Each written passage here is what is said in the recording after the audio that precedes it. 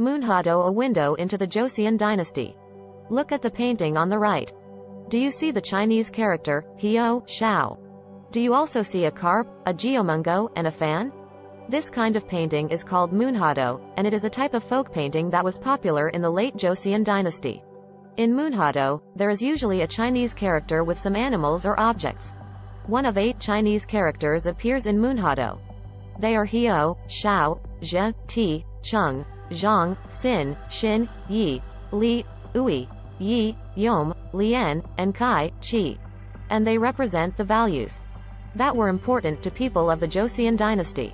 The animals or objects in Munjado are not just decorations. They often are symbolic.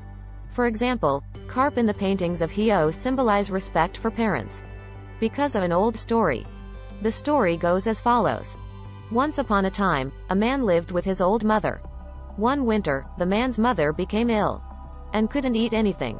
On one very cold day, the mother said to the man, "It would be wonderful if I could eat fresh fish." The man went out to the river, but it was completely frozen. It was impossible for him to catch any fish.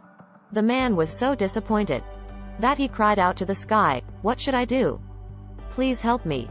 Then the ice melted, and 3 carp suddenly came out of the water. The man went back home and cooked the fish for his mother. Then his mother got well. There are other examples of symbolic objects in Munjado. They are bamboo in the paintings of the character Chung, Zhang, and lotus flowers in the paintings of Ui, Yi. Bamboo does not bend. It stays green in all kinds of weather. For these reasons, bamboo came to symbolize loyalty to the king. In the case of lotus flowers, they grow in muddy ponds but still bloom beautifully. They thus became a symbol of a person's will to fight for justice despite difficulties. Munjado was much more than a painting to people of the Joseon dynasty. It reminded them of important values that greatly influenced their behaviors and attitudes. In particular, for children, Munjado was a study tool. Through it, children in the Joseon dynasty could learn the importance of harmony in family and society.